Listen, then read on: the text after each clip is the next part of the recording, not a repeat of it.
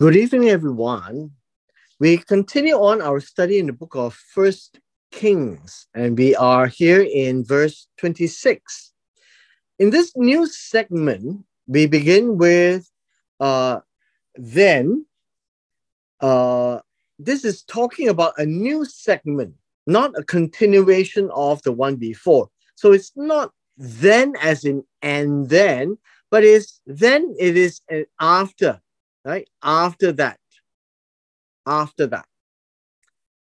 Now we have a new personality introduced in the form of Yerav, at least that's how it's pronounced.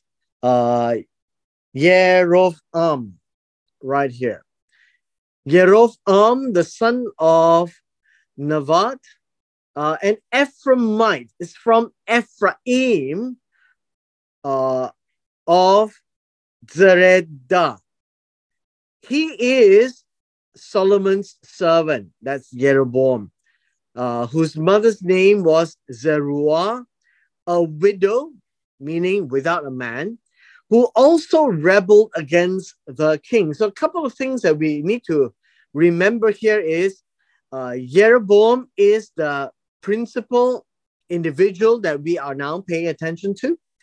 He is from the northern tribes, and this is tribe of Ephraim. And then he rebelled against the king. Now, this is interesting. The word rebel against the king is not our regular phrase. I guess you can say that it is to cause his hand to be high. That's a Hebrew term. Cause his hand to be high against the king. And this would be something akin to a public rebuke. Now, obviously, we need to know that Solomon is king, and he's king over all. And for a servant of Solomon who dares speak out against the king in public is very daring indeed. And what did he speak against the king? And we're talking about Solomon here. What did he do that made Jeroboam very angry? And then he says that this is the matter. Why he caused his hand to be high against the king. So remember, this one, rebel, has the same meaning, right? Cause his hand to be high against the king. And the reason being is that the king, Solomon, built the Millo and closed up the breach of the city of his father, David. Now understand this, the breach. The breach here literally means the bricks. So if you were to imagine that we have city of David, the Millo, and the Temple Mount, right? This is what we would see.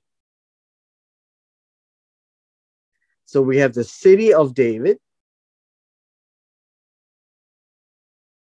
and then we have the Millo, and then we have the temple. Now, what happened was that there is a wall here, right? The wall is here. Now, at the days of David, there were breaches. Breaches means there were bricks in the wall. So the wall has bricks. What does that mean? It means that when people can walk in to the temple.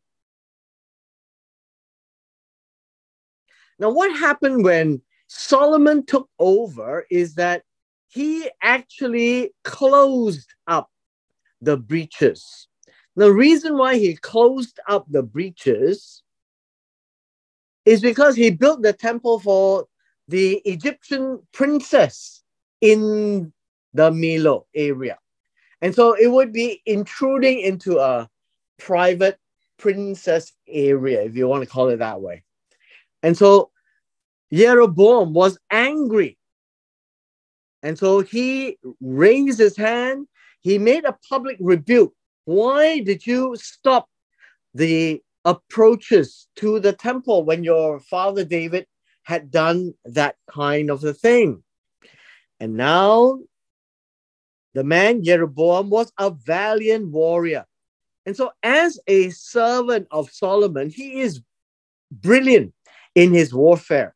And when Solomon saw that the young man was industrious, now this word industrious in verse 28 means that he is a diligent worker. A diligent worker. He works hard, right? He works hard. And then he was appointed over all the, well, you can say here, all the burdens of the house of Joseph. This is the burdens. The load, right? The load. Now, the reason why he was given the house of Joseph in this case is because he is from Ephraim.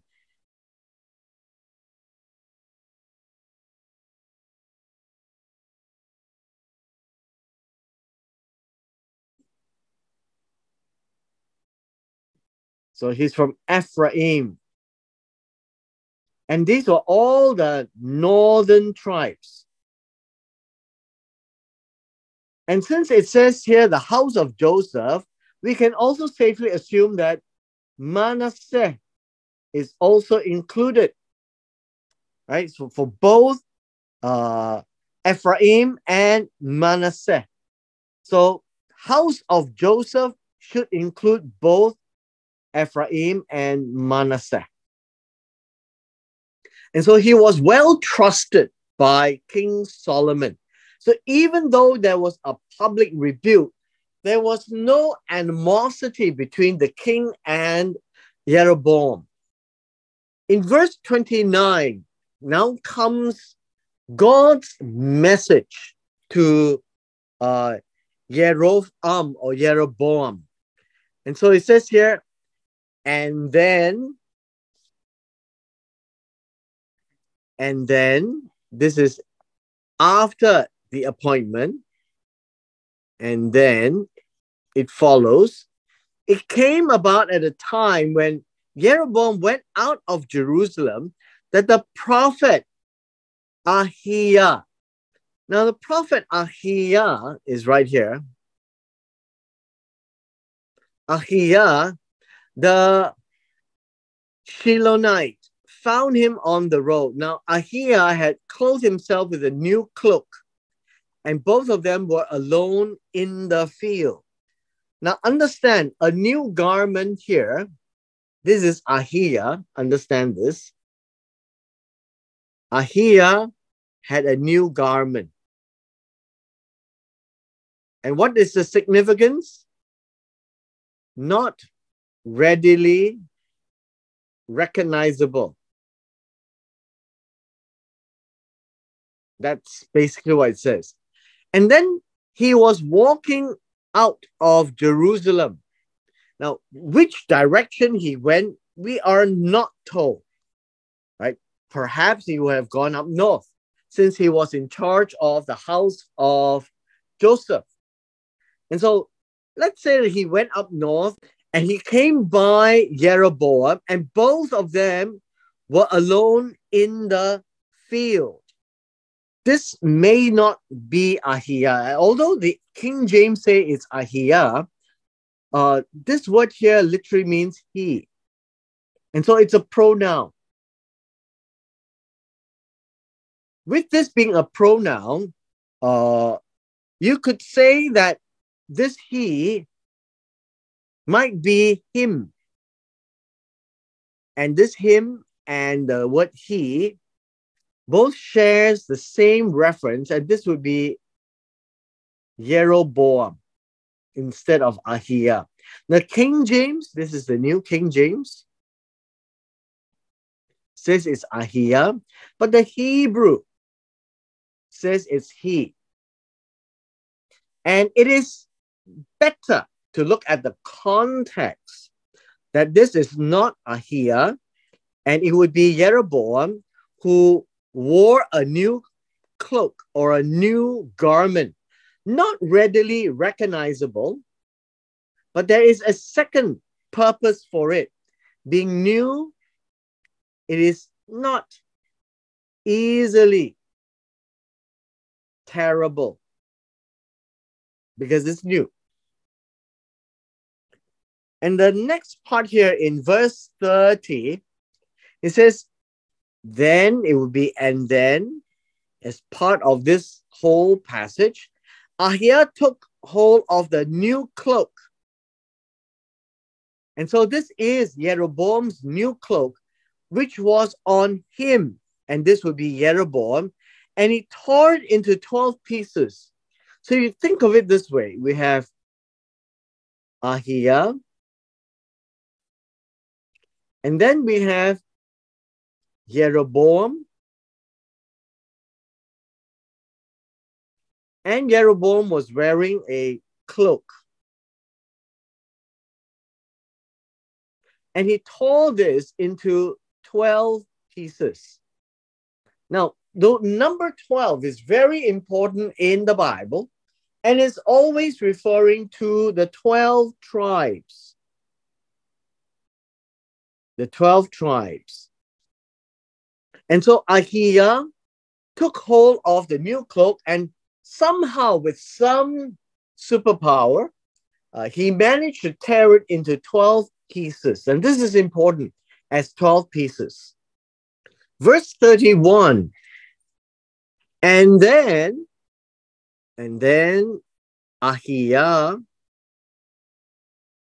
said to Jeroboam, take for yourselves 10 pieces, for this is what the Lord, Jehovah, the God of Israel says. He says, behold, look, I am going to tear the kingdom away from the hand of Solomon and give you 10 tribes. And so these 12 pieces can now be divided into 10 and then into 2. That is the understanding. But he shall have 1 tribe for the sake of my servant David and for the sake of Jerusalem, the city which I've chosen from all the tribes of Israel. Now, this is interesting because God keeps referring to one. What happened to the other one? Well, the other one being Benjamin is the smallest of all the tribes. So they are more or less absorbed into the tribe of Judah. That would be the understanding here. Now, in verse 33, God has an explanation. Why is this done? Because they, Judah, have abandoned me, and by implication, Solomon, because he is the king, have abandoned me. Now, verse 33, the word abandon is to leave. Leave. It is also to mean, how should we say, to forsake, to neglect.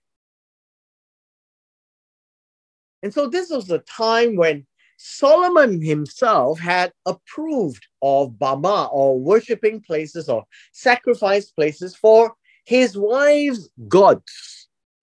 And God is very dismayed and very angry because it says, Judah have forsaken me, neglected me. They have worshipped Ashtaroth, the goddess of the Sidonians, Chemosh, the god of Moab, Milcom, the god of the sons of Ammon, and they have not walked in my ways, doing what is right in my sight. and keeping my statutes and my ordinances as his father David had done so. So they have not walked, they have not conducted life in the way that God had intended Solomon to do that. How? By doing what is right. Now, this word right in verse 33 is yashar, to do what is straight. Don't hide. And it's always in my side, because when God looks at Solomon, he looks at his conduct. And that experience and the conduct is what God will judge, whether they are doing straight or not. They are walking the right path or not. Whether they are doing so the same way as David had done. So David is really the benchmark for the first three kings. Saul, very short reign. David, very long reign. And now Solomon has replaced David. And God had expected Solomon to do the same as what David had done. Verse 34, God is now going to explain, nevertheless, I will not take the whole kingdom out of his hand. So what is going to happen? He says, I will make him a ruler all the days of his life. So that Solomon continues.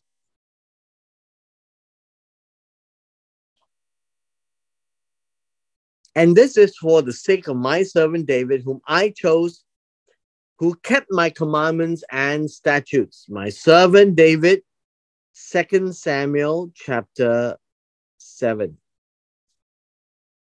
This is to show them what God expects them to do. Look at this. Had Solomon obeyed God, God will not take the whole kingdom out of his hand.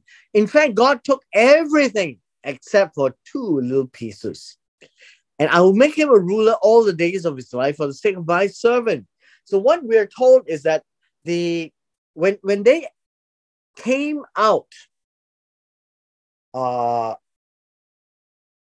with this worshipping of idols that Solomon had built sacrifice places for his wives.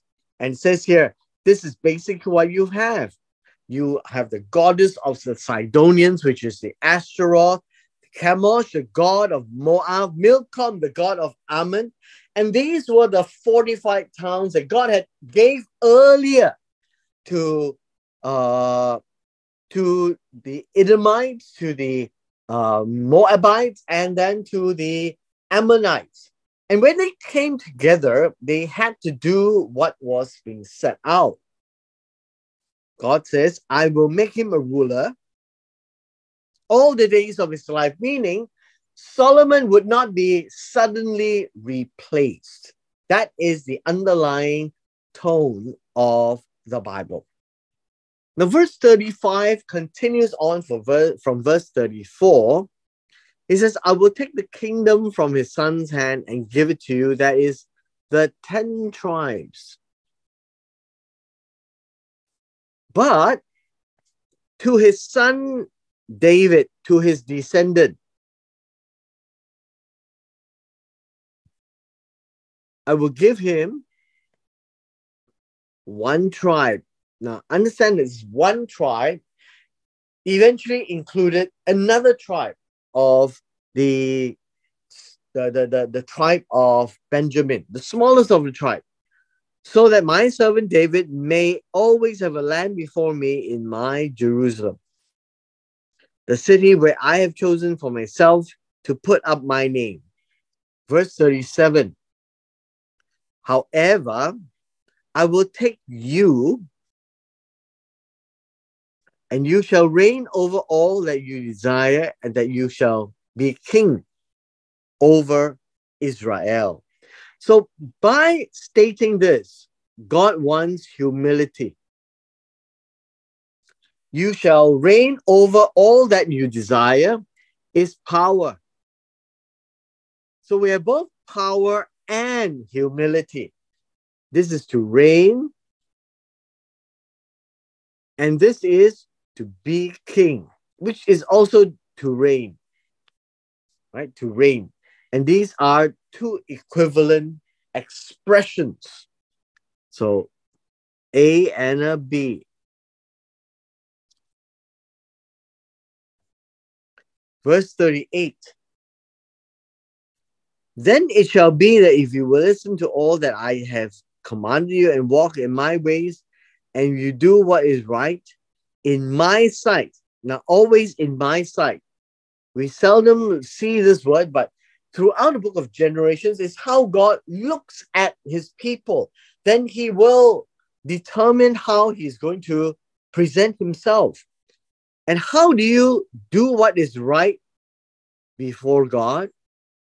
Keeping my statutes, my commandments, as my servant David did. Then I will be with you. See, all the promises to David is similar to Solomon and now to Jeroboam, and I will be with you and build you an enduring house as I built for David, and I will give you Israel. So take a good look at this particular verse. If this is conditional, God is giving him a kingdom. And the first thing that you have in the kingdom, God has his words. You must hear all that I command you. And then this is an A. You can say this. This is an A. This is a B. Walk in my ways. My ways would be what God has instructed. And then a C. Do. Listen, walk, and do what is right in my sight, in my eyes, by keeping my statutes and my commandments. Basically, there is an if, conditional. With the conditional, we have the listen to God's word, walk in God's words, and do as in God's words by keeping my statute and my commandments, just as David did. So all these is done by David. Solomon was told to do it, and now Jeroboam. Then a dynasty will ensue. Jeroboam. It will be an enduring house that I built for David. I will give Israel to you, which means that we will be splitting the kingdom into Judah and Israel. Now, in so doing, we can see that God is just. God is just. Why? Just as God had warned David and then in turn warned Solomon, now God warns Jeroboam. Why? Because God's condition for the king is the same. Doesn't matter whether you're with Judah or you're with Ephraim. God expects his people to behave the same way. If you do this, you will be like Judah. You will have a dynasty. How do you find dynasty? You find dynasty when the father perpetuates the son perpetuates the grandson, and that is dynasties. People will remember him by his name. It will be the great work that he has done. And God says, I will build you an enduring house, as I built for David, and I will give Israel to you. So the northern 10 tribes is what is being discussed here. The lower one tribe, and eventually it became with Benjamin, and it'll be fine. So before we leave verse 38, I just want to reiterate. This is God being just.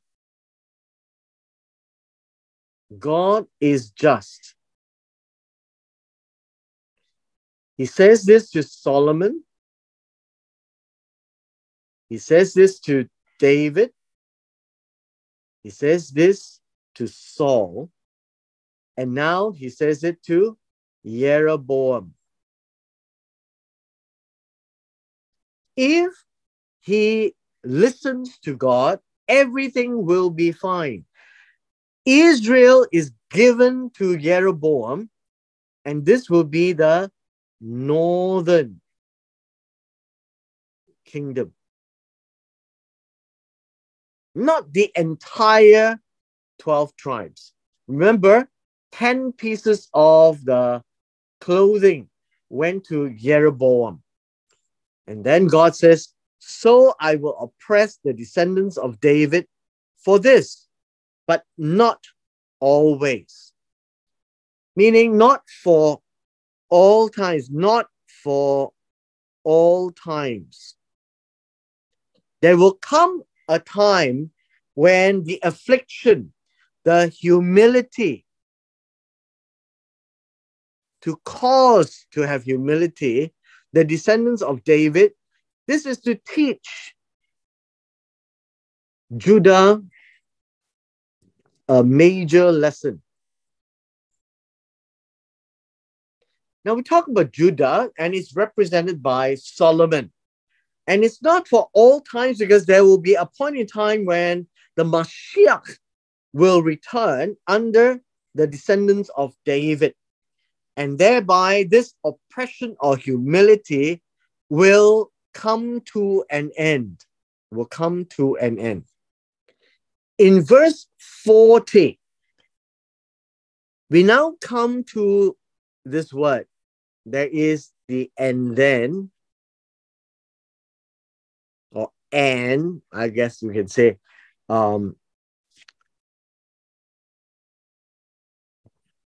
it could be, how should we say? And then would be a possible view of this. And then Solomon sought, therefore, to put Jeroboam to death. The reason being is that this is to seek his death. As a result of Solomon to lose his kingdom, or at least a big part of his kingdom, that his descendants will only have a small part of it. Now, he saw this, Jeroboam, as a threat to the throne. But this threat was set by God, as you can see. And so Jeroboam went and fled to Egypt, to Shishak, the king of Egypt, and he was in Egypt until the death of Solomon. So this is, in one line, an escape to Egypt, and then he came back to Israel. Right? He left to Egypt and he came back to Israel. Now, this is important because this is at the end days of Solomon. And God was not happy with him. Why did God set all these things in motion?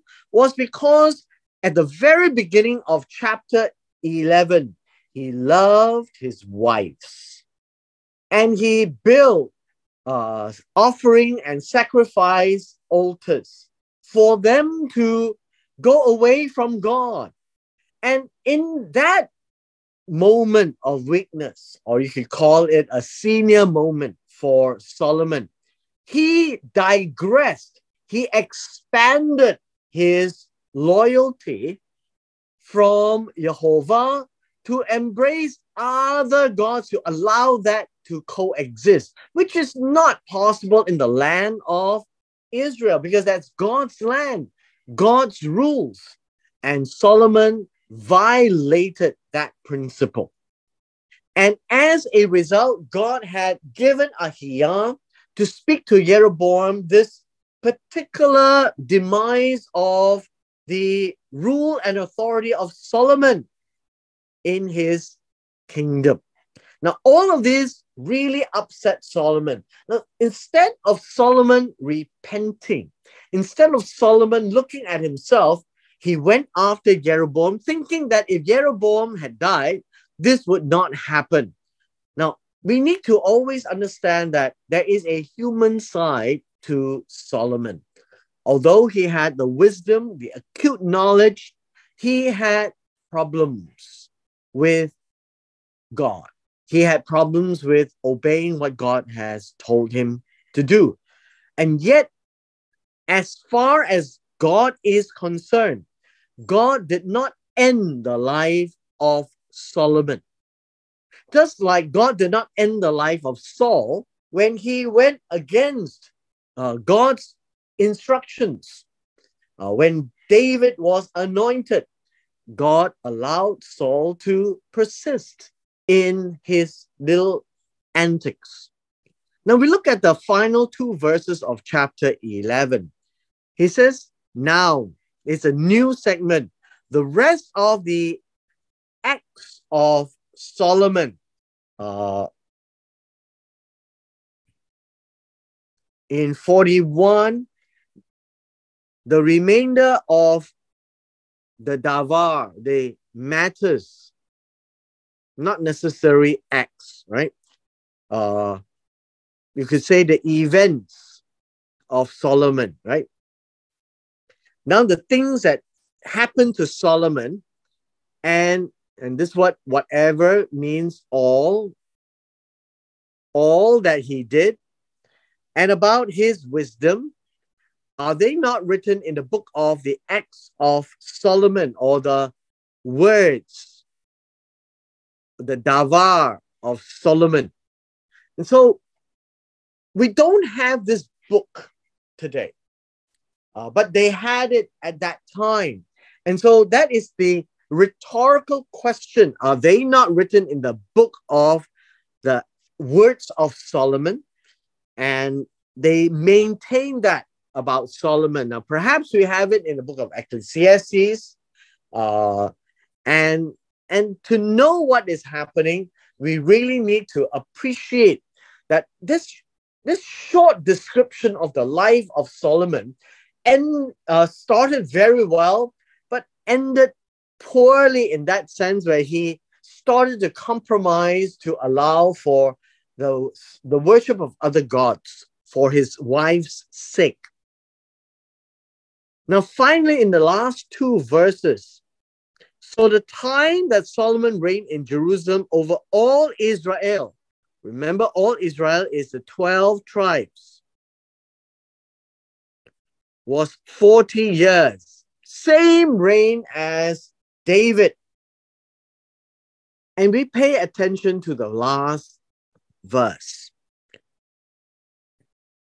And then Solomon laid down with his fathers and was buried in the city of his father David, and his son Rehoboam reigned in his place. Now we need to break this down a little bit. These expressions, lay down with his fathers and was buried in the city of his father David, is an A and a B. Lay down with his fathers is a very noble term, noble expression. That he died naturally. He was not killed. Now, if he was killed, then we use the word mort or die.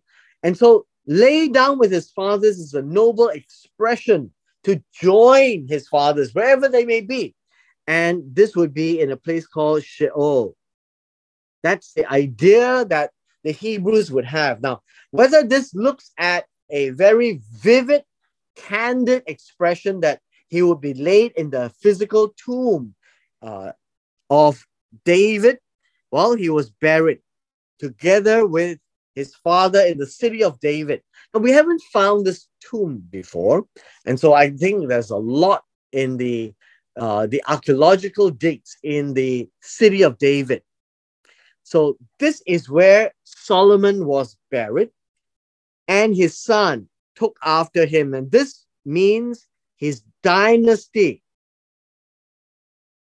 persisted.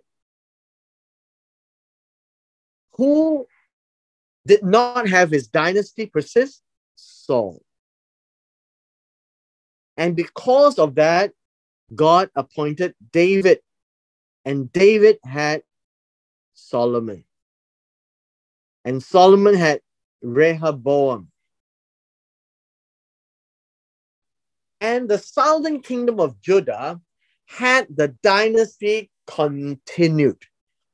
However, in the northern kingdom of Ephraim or Israel, their dynasty did not continue the same way because Jeroboam did not obey God. Now, with this, as a very lengthy chapter 11 of First Kings, gives us a very important element that God is very strict with the tribe of Judah, particularly with Solomon.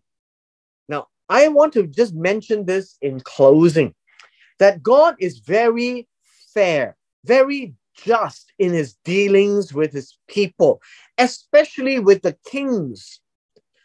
When God looks at the person, and if that person have a lot of personal interaction with God, for example, like Moses, God will not tolerate any